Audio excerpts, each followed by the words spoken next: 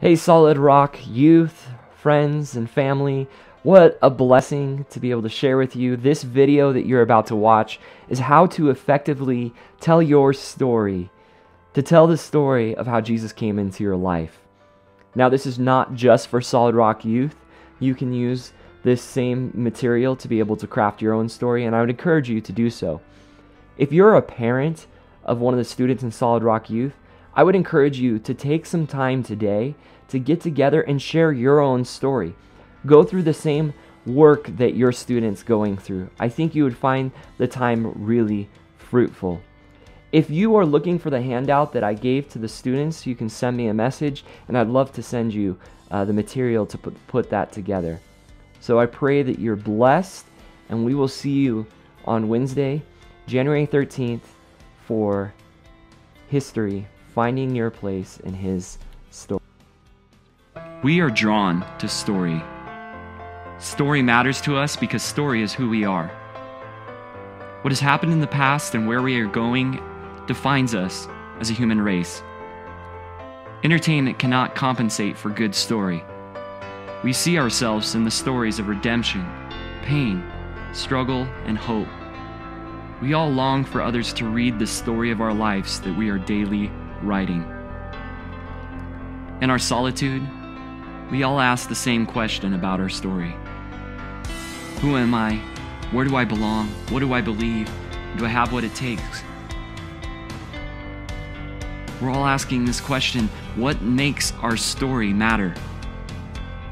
Billions of people have lived before me. What makes me special? Why should anyone care?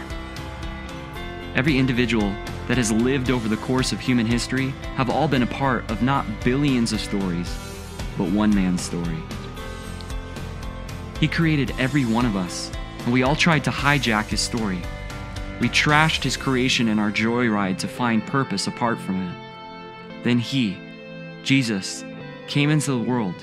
He became one of us, to die for us, to save us from ourselves. He reconciles us again back to his story. Each of our stories are a part of his goodness. If you take a picture of the grandest mountain, the picture is not the object of beauty, just the unique display of the mountain's grandeur to a world that is not privileged to see it personally. Millions of photographers could take a picture of the same mountain and all have different presentations of its beauty. But it is the mountain's beauty that makes the picture beautiful. All of our stories are snapshots or a picture of his beautiful story. At Solid Rock Youth, we are learning to find our place in his story. Let's capture the beauty of his story with our lives.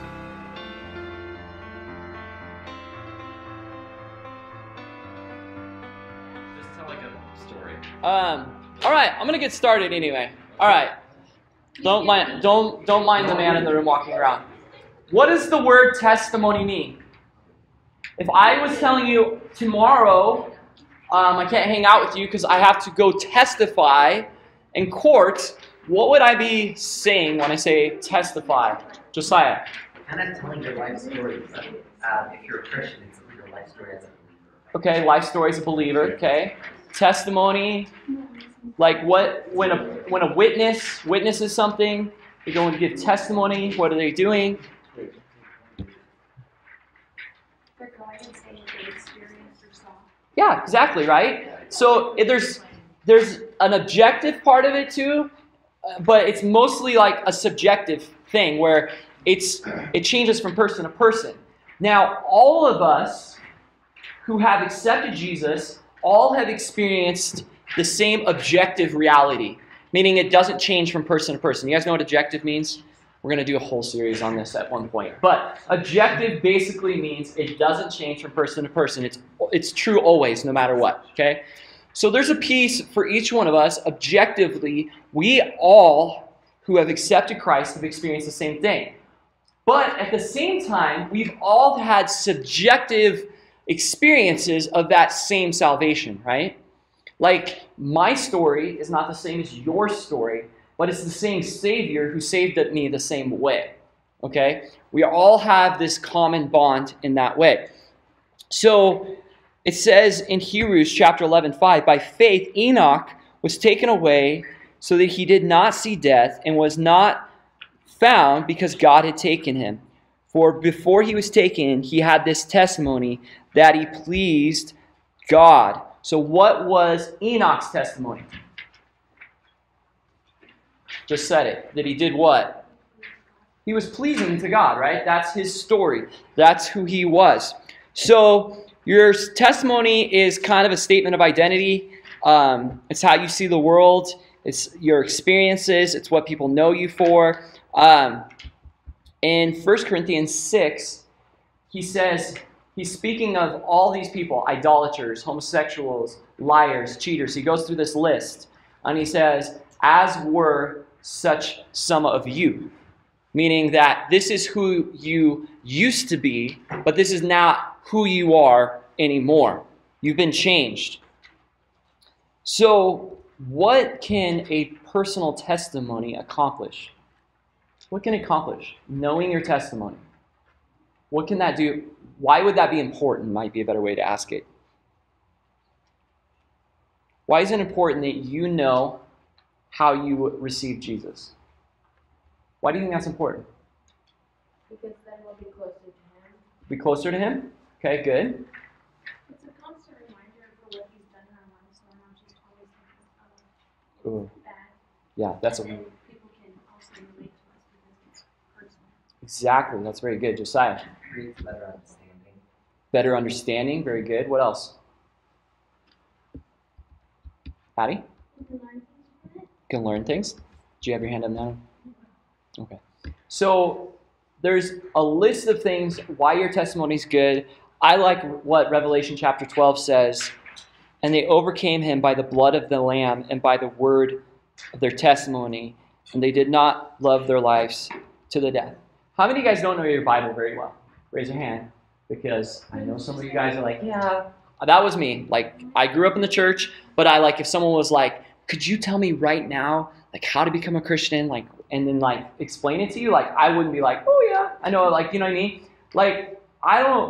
Even at this point, when I get around other pastors, I'm like, yeah, I don't know my Bible that well. I feel like I know it way better than I used to, but I'm still growing in it. But do you know the one thing I know for sure is how Jesus saved me and how he came into my life. And when the enemy comes into my life, I can know that foundation of that personal relationship I have with him. Just like I know me and my wife's love story. Could you imagine if someone was like, well, what's your guys' story? And we're like, oh, we don't really have a story. We've just always been together. We just came together and we're together now. And you're like, well, then why'd you get married? And you're like, well, I don't know. I like her. So our families were friends and it just happened. But that's what we do with our Christian walk, don't we? We're like, I don't know when I became a Christian. I don't know why I'm a Christian. I don't really know what happened in my life, but this is supposed to be the most significant love story, the most significant person in your life, and you can't identify how he's impacted you. We're talking about the God of the universe that created giraffes and dolphins and pterodactyls with a P, right? All those things. That's who created you and died on the cross for you so you could be in a relationship with him. That should affect us, right? Turn to Ephesians. Ephesians chapter 2. This is by far my favorite passage to teach youth because it was insanely transformational for me when I was your guys' age. Ephesians 2. There's 3 things that I want you to remember. Who you once were, how God changed you, and now who he's making you to be today, right? So your past, the conversion experience, and who you are today. That's the 3 pieces of your testimony, right? And in Ephesians chapter 2, it gives us all 3 pieces of everyone's objective testimony that we all have. Ephesians 2, verse 1. And you were dead in trespasses and sins, in which you once walked, following the course of this world, following the prince of the power of the air, the spirit that is now at work in the sons of disobedience. Who were you before? Who were you before? Just read it. You're dead, right? You're walking according to the course of the world. The Bible tells you were lost. You were stuck in darkness. You were not a people. You were slaves. You were blind. You were all these things. That's who you were before Christ, right? And then we get down to verse 8. Look at verse 8. For by grace you have been saved through faith. And this is not of your own doing. It is the gift of God, not a result of works, so that no one may boast. So you were lost. You didn't know where you were. You had no assets within yourself to save yourself. You were lost in a sea without shore. You had no hope. You were drowning. And Jesus came in. Not because you were good, but because he is good. And all you had to do was take a hold of Jesus. And he came into your life. Saved you. He took you from darkness into light. He took you from a slave to a friend. He took you from someone who was lost, but someone who is now found. Someone who was once dead, but now is alive. You could just go through the New Testament of how that change took place. But it's through God's grace. I've been thinking a lot about this. I'm reading this book that has just transformed my whole amount of thinking. I'm going to have the leaders read it eventually. But it's called Show Them Jesus. And in this book, he talks about the people who need the gospel the most, really, is Christian kids. Kids who grew up in the church. Because, you know, like when you've been out in the day and it's like super sunny, and someone takes out like a zillion like lumens flashlight and they flash it around in the middle of the day, right? Nobody notices that, right? Because the sun is drowning it out at that moment. But if I were to take this flashlight that I have in my pocket, and no, I'm not going to flash it with the light, but it would be blinding, right? Because it's a little dark in this room. For many Christian kids, you guys have been so inoculated, so used to hearing the gospel over and over and over, that you have forgotten how powerful it really is. You have lost the understanding of how deep this is. Every one of you guys in the next 2 weeks are going to be working on your personal testimony, your personal story of how Jesus saved you. But I can guarantee you, all of us have had the same depth of saving take place, whether we realize it or not. Some of us don't even realize it because we think, oh yeah, it was pretty good. Like I grew up in church. I haven't done this, and this. So Jesus only had to die for like a little sin. Like that dude over there, that's the pastor man, he had a lot of sin and he's really old. So like Jesus had to love him more. No, false. All of us were lost and without hope. And Jesus saved us. But everyone has a little bit different story. And that's what's so beautiful about it. It's this tapestry. Now, our series is called Finding Your Place in His Story, or Finding Your Place in History. Why did I do that? Well, because your testimony is not your story. I mean, if you go to Genesis chapter 1, verse 1, you don't have to. Those who can memorize it, what does that verse say? In the beginning. In the beginning, I need one more word. God. In the beginning, God. So did it say, in the beginning, Chad, or in the beginning, Abby, or in the beginning, Nolan, or in the beginning, Bethany? You know, it didn't say that, did it? No, it said, in the beginning, God. And then man comes up on the show, and like, so, I'll show you really fast. I have that little introduction part, so I'm having a hard time finding Genesis. Okay, so here's Genesis 1, and I have extra notes. Okay, and then here's Genesis 2, and Genesis 3, and man sins. Okay, so there's where God introduces the world, and then the rest is all about God coming to fix it. and then at the end, it being fixed again, right at the end, right? It's his story. We play a part in it, and it's beautiful. It's a beautiful redemption story about how each person individually that's come to Christ, how he's changed us completely. I would not be the person I am today without Jesus. I would be without a hope without him. So, I want you to remember it's his story. Then, this is one of my favorite verses for youth. If you guys are depressed or struggling with finding purpose in your life, Ephesians 2:10 is so good. For we are his workmanship, created in Christ Jesus for good works, which God prepared beforehand that we should walk in them. Like, boom! I could just right there. Like, it's so good. But I know you guys you're not as excited as I am because I've been thinking about it for a while, so I'll give you that. But by next week, I hope you're just as excited about Ephesians 2:10. This is why it's so exciting. God says you're his workmanship, poema. You are his poem. You are his piece of art. You are specially designed by him. And then he says, I've created a purpose for you that no one else in the world can fulfill like you can. It's like a Torx bit, if you guys know what that is. Like, you're like, oh man, Phillips will not work. Oh, Allen wrench will not work. Like, you have to get the perfect, especially the security ones with the little hole in the center, or like when you have to take your iPhone apart. None of you guys know what I mean. It's a star bit. So, like, just in the same way, you guys are all star bits, and only you, as God's perfect, I don't want to call you a tool, but yeah, as that, you are the only one that can fill that purpose. You're the only one that can do it. No one can be sister like you can be sister. No one can be daughter like you can be daughter. No one can be brother, friend. God has made you unique. It doesn't mean that he won't use somebody else if you don't fulfill your purpose. But God, he saved you for a purpose. You were lost. Point number 1. Jesus saved you when you had no assets.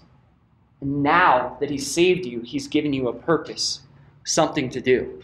That's our story. That's how we're going to be breaking it up.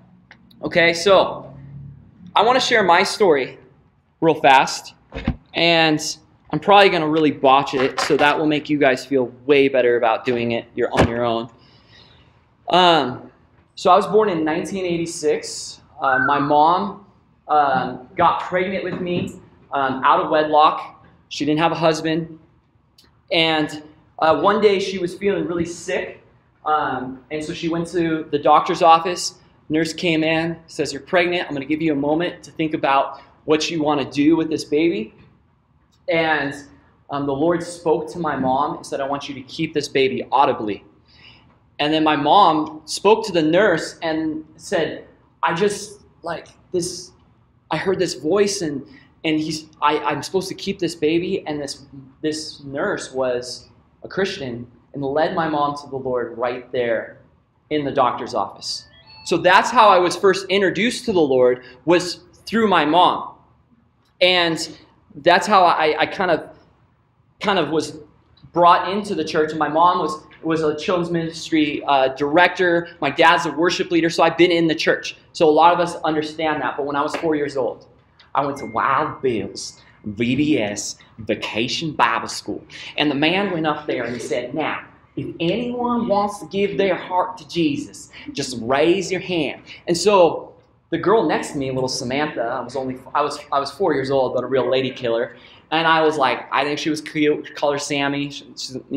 We played hopscotch together and stuff. Little Sammy raised her hand, and I was like, she's raising her hand. I'm going to do what she wants to do. And so I raised my hand. My motives were not pure. I was barely cared what Wild Bill said. And then he goes, now, there's going to be some adults, and they're going to lead you out into another room. So I go into this other room. There's those like blinds where the light shines through, and it's kind of dark. And I remember it's this older lady, and I'm like, why am I in this room, in the dark room? My mom warned me about this, all those kind of things. And she starts to share with me the gospel. And she says, Jesus died for your sins. And in that moment, I could literally picture Jesus on the cross. I didn't know what his face looked like and all of that. But I knew that the Son of God paid the price for me.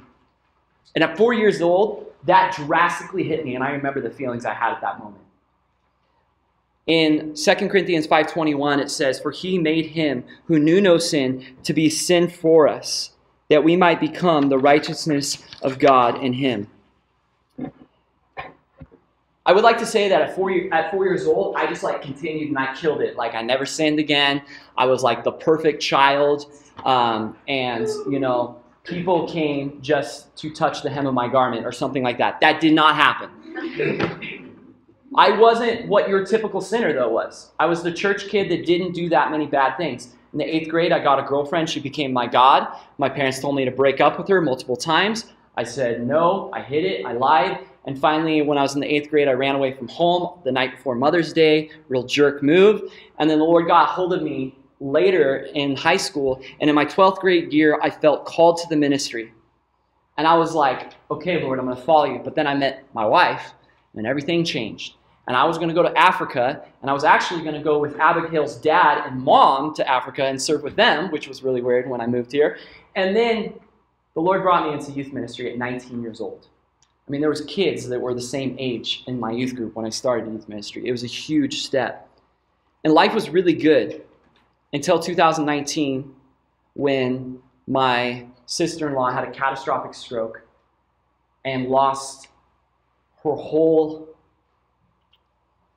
ability to use her whole right side of her body to be able to speak. Her eyes did not track.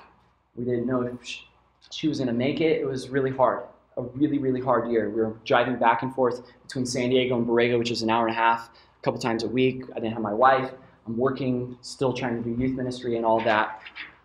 And I remember I was just feeling so distant from the Lord, and we're driving up to go see Megan, and I came to this point where I was like, God, I know you're real, but I just feel like you're not speaking to me.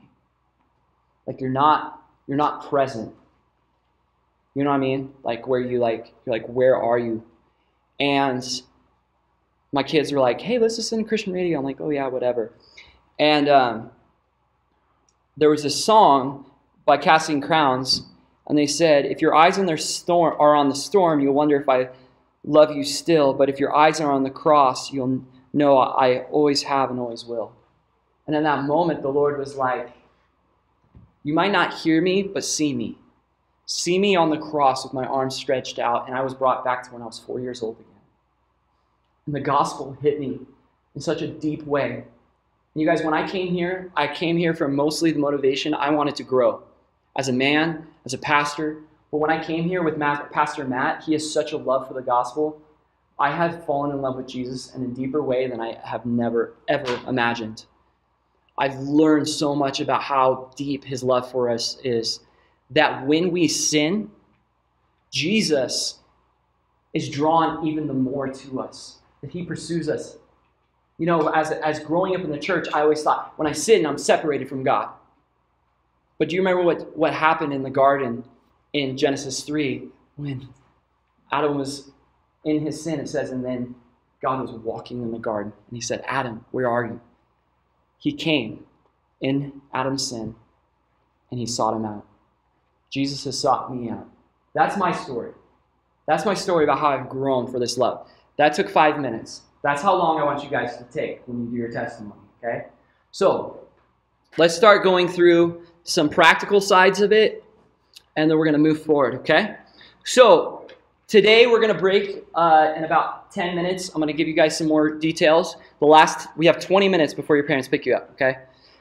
The last 10 minutes, I'm going to break you into your small groups so you can get to know the people that are going to be kind of helping you through this. And then you can ask questions there once we get to our different small groups. Next week, you're going to give your testimony to your small group, okay? You don't have to come up here and do it, okay? In 3 weeks, we're going to have about 6 to 8 kids do it up here, okay? So be praying about that if that's you, if the Lord's leading you to do that, okay? But next week, everyone's going to be sharing their story. Now, maybe some of you realize, well, I don't have a testimony. Listen, if you have accepted Jesus Christ into your life, you have a testimony. You just don't understand the significance of it, right? So spend this week to dig into the significance of what Jesus has done in your life. Secondly, if you're like, well, I've never given my heart to Jesus before, if that's not something you've never done before, at the end of a time when we break, when we go to pray, I'm going to ask if that's something you guys want to do tonight, okay? So be thinking about that if you want to make a decision tonight to follow Jesus. Now, you see in your little pamphlet, like, here's some guidelines, okay? Number one, this is not your story, but his story. Don't spend too much time focusing on who you were. I once had a guy give his testimony, and he spent 15 minutes talking about all the crazy stuff he did as a drug dealer, and then spent like 30 seconds talking about how he got saved at church. That's about you. That's not about Jesus. Okay, now most of you guys, I'm sure, don't have that testimony yet. Hopefully, I mean, Not yet. I'm sorry. You will never have that testimony. Don't tell your parents I said that. So focus on why Jesus has stepped into every part of your life, right? Yeah, so who you were before, how Jesus was still calling you in that time, right? I talked about that with my mom getting saved, right? What happened when you got saved, and what God's doing in your life now. You see how I did all three of those, and Jesus is at the center. Keep it short. Don't go over 5 minutes. This is the most challenging part about telling your story. Is it's not what to say, it's what not to say. I struggle so bad when I teach. It's the hardest part is what not to say. So you guys are going to struggle through that. Work on it with your parents, okay? Do it. Start tomorrow, and then plan on Friday doing your first rough draft of telling your parents, okay? Because otherwise, Wednesday is going to come and you're going to stress, okay? So start on it tomorrow. Keep it short. Now, there is a version that you need a 10-minute and a 20-minute testimony, but 5-minute people can handle. I used to do this event called Fifth Quarter where we'd have like 95 to 120 kids show up to our church that weren't Christians, and every week we would do a testimony. And I would always tell them, do not go over 5 minutes. They will respect you, they will listen to you, but once you go over 5 minutes, they'll get antsy and they don't want to listen, right? So people who are not Christians, they're not going to want to listen. And listen, when I was in Horizon School of Evangelism, when I went to Bible college, we had to have a 2-minute testimony. And that's how we would evangelize. We would tell people our story on the bus or on the street and just boom, boom, boom, boom, boom. So I had a 2-minute, 5-minute, 10-minute, and 20-minute version. So you guys can work on that too. Details paint a picture for your story. If you guys are looking on the other side, there's verses where Paul's giving his testimony. He gives details, like where he was, what it looked like. Did you guys notice the details I told in my story? Right? When I was talking about, Wild Bill's Vacation Bible School, I didn't say, hey, so like I was 4 years old, I went to this vacation Bible school, and they were talking about Jesus, and I raised my hand and gave my heart to the Lord. And so that's when I became a Christian. And then I've been pretty much a good kid like my whole life. See what I mean? Like there's a difference, right? I give you descriptive words. I talked about the blind where the light came through. I talked about what kind of my friend Samantha, right? You can put details if you know what details you're going to put in there without getting sidetracked. Now know yourself, because some people, once they start putting details in, they're like C.S. Lewis, where it's like 3 pages of just describing the environment, all right? You're not going to be able to do that in 5 minutes, but get some key words, right? Details paint story. Don't speak in generalities, speak in specifics, okay? So describe that. You have something to say just because you don't feel like it. Jesus loves you and he has given you a story. Don't just speak when you go to give your testimony. Have something to say. Does that make sense? Like, don't be just like, well, Ryan told me I have to say this, so like I went to this camp and, whatever. Have something that you're really planning on encouraging people. I did this in Borrego first week. Like, the kids in the youth group, there was like 3 kids that were ready, and then everyone else wasn't ready. And then once the kids that weren't ready saw the 3 kids that were ready, they're like, oh, I want to do this. This is really cool. It was really encouraging. So have something to say. Practice, practice, practice. The Marines have this saying, sweat more, bleed less. That the harder you work before you get in the situation, the better you'll do. Back where I was in Borrego, the pastor, his kids were amazing musicians, but he always say, I want to set you up to succeed, not fail. So if you're doing a bad job, I'm not going to put you in front of people, because then you're never going to try again. You have to put the work in to be able to have the result. Practice, practice, practice. Then memorize it if you can. It will even go better. Body language, tone, and eye contact are super important. People will only remember 8% of what you say. 60% of what they will remember is your body language. And then there's about 22% is your tone, how you say it. Like, I'm from California, and I was also from like a 90s, early 2000s kid. And so the word dude was used a lot. And how you said the word dude really described what you're saying, like, dude, dude, dude. Like, you know what I mean? I said the same word, but if you guys have been around in California, you know all three things I just said right at that moment, right?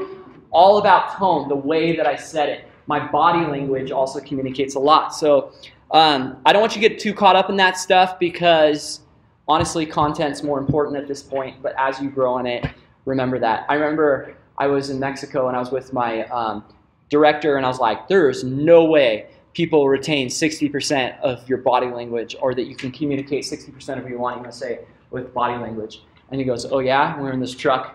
And he waves to the guy next to him, and the guy waves back, and he's all, see? Just did it all with body language. I was like, oh, that's true. People will recognize that.